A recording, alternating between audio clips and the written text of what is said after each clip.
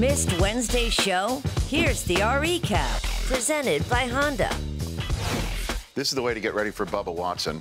If only he could see me right now, he could maybe give me a tip. I mean, he can hear you. No, is he called in already? Yeah, he's on. Yeah, he's on the phone. Yeah, he's on. You want to put him through? You there? Yeah, I'm here, man. Right now, I'm putting. I mean, we've never talked. You don't even know my game.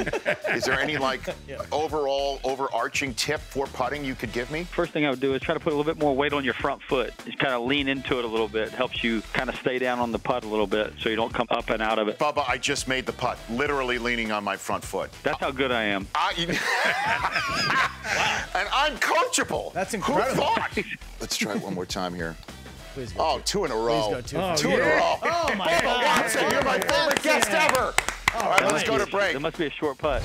Rhys Davis of ESPN getting ready to host the NBA draft tomorrow night. I don't know how Chris Paul gets dealt if this is not true. It's news to him. He said that he's demanded a trade. What are you hearing about all of this? I think most of our guys believe that, certainly it's tense, but I'm not sure that they are quite ready to say it to the level of being unsalvageable.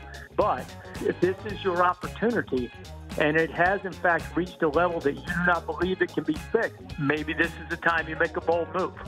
Jared Harris here on The Rich Eisen Show. What sports are you into? I love boxing. I used to box when I was younger. I got hit so hard by a guy, I got knocked out, but I was standing on my feet. I couldn't see anything, but I could hear. I remember all my vision coming back. Okay. And it comes back from the outside and then slowly works its way in. And it's like a lot of little pinpoints of color, so it's like stars that slowly come back in towards the middle. I did try rope-a-dope once, but it was a bad strategy because there was only 3 one-minute rounds, and it wasn't long enough to tire the guy out.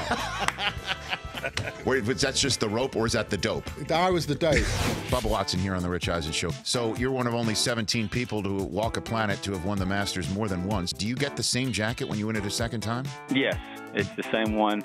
Anytime I eat dinner there, I wear it. Pretty much anytime they let me have a chance to wear it, I put it on. You know what I'm saying? Any chance they give me, I'm going to wear it. What if you've put on a few LBs? You know what I mean? Augusta comes up with a lot of people real fast, and there's a tailor that could be on staff.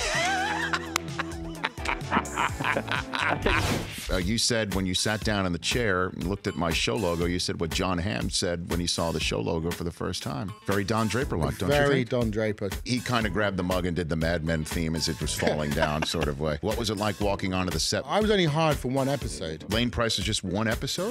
They said, listen, he depends on what he sees happens with the roles. Having followed your career and seeing Legasov in Chernobyl and Lane Price in Mad Men, I hope you're not somebody who's trying to quit smoking. I quit. Yeah. After Chernobyl? No, I quit several years ago. You're not allowed to smoke real cigarettes on sets. They're herbal cigarettes. They taste disgusting. Herbal cigarettes don't stay lit. So that's why you see like John Hamm and John Slattery and everything. They're sucking on these things for their life. For more Rich Eisen Show, tune to Audience Channel 239 on DirecTV or download the Rich Eisen Show app.